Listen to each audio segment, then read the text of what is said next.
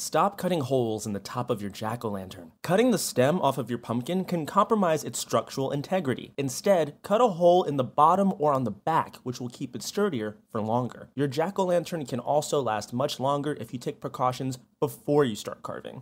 Prior to carving, store your pumpkin in the fridge or outdoors if it's chilly. This is better for them than keeping them indoors with the heat on. Once you're ready to carve, give the pumpkin and your tools a bath. Bathing your pumpkin can reduce bacteria, yeast, and contaminants on its surface, which can enter the interior during the carving process and contribute to rot.